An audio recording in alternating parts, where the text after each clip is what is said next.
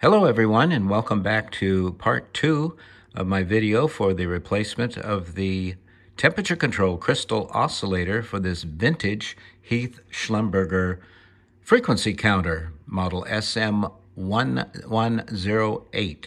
It's about early 70s vintage. And in the first video, I ran out of adjustment on the old temperature control crystal oscillator. So I ordered a replacement, and it's now in and working. And here it is right here. If you saw part 1, I was talking about getting it installed here in the back where the original oscillator was at.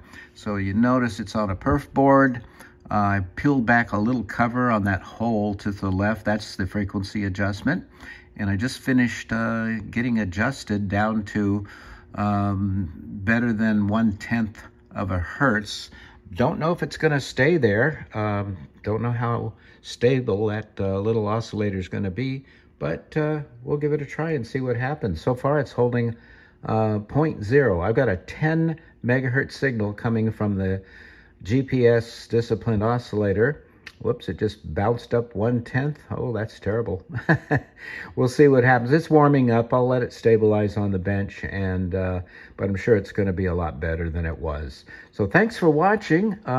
Something simple that you can do with your old frequency counter if you just can't get that adjustment going for the crystal oscillator. Thanks for watching. Please subscribe, and if you liked my videos, please give me a thumbs up. Thank you.